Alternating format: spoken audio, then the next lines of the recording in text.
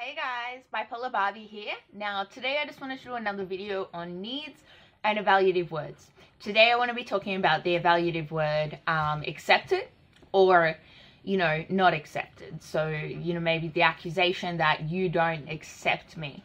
And again, we know that we use these evaluative words, which are really not that helpful. They immediately make people get really defensive. So I want to explain the feelings that someone might have, which would prompt them to say that they don't feel accepted. And I think that word feeling is kind of what we forget to often use.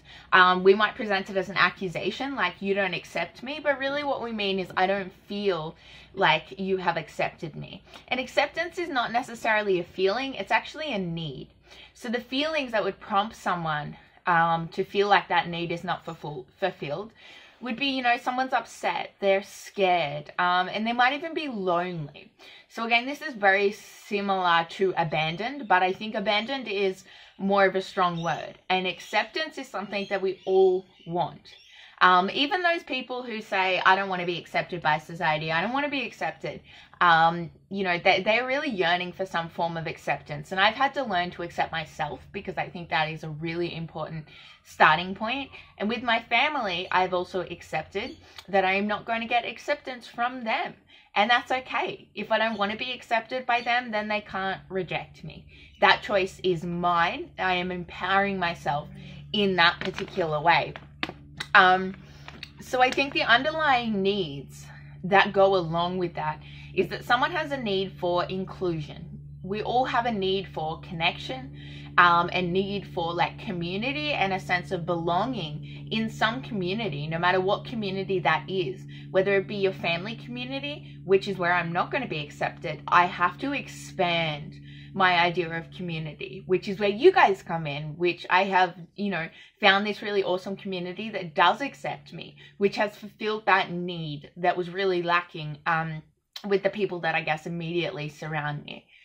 And, with that kind of acceptance in a community, we need to feel like we're contributing to that community. We need a level of respect from our peers. So I think on another note, I'll probably do a video on acceptance in that regard.